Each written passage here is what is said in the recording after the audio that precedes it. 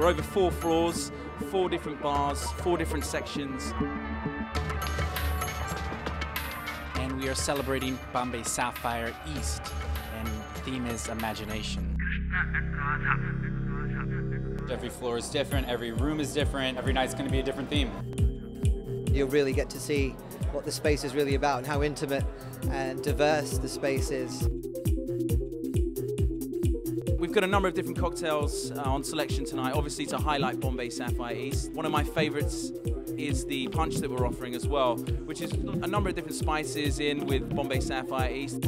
I'm here to chat with folks and share this great new drink that's coming out, that took several years in the making, that actually was layered upon something that exists for 20 years, that was something that existed for hundreds of years before that. So we're here just to tell a continuing story. It's really the rebirth of gin.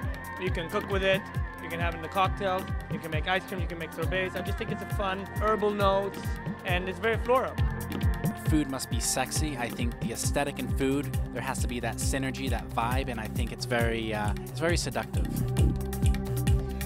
So when I'm drinking Bombay Sapphire East and I'm tasting the Thai lemongrass and the peppercorns from Vietnam, I'm there. I'm in Southeast Asia. I'm having this beautiful sense of escape. I hope that everyone who enjoys it as much as I did gets to have this same feeling of escape. They get transported. What the beauty is of the Bombay Sapphire East is the botanicals of the black pepper, the citrus notes of lemongrass, and it's truly the essence of an extraction, so I really love that. Bombay Sapphire is just fun. I think it's a good time. It's just a great drink to have with friends. It's a good time to relax and have some fun and spend some good times with the people that you love. What I love about imagination is it's literally interpretation and being a chef and being creative. It's really imagination. It's up to you to be part of it and discover it. If you do that and you go out with your friends, you can create memories, and I think so much of what entertaining and cooking and creating experiences.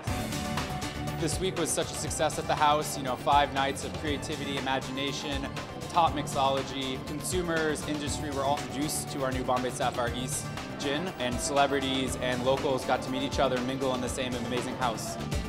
This is the next chapter in the story of the House of Bombay, so why not do it in a beautiful place, a place that also speaks of culture.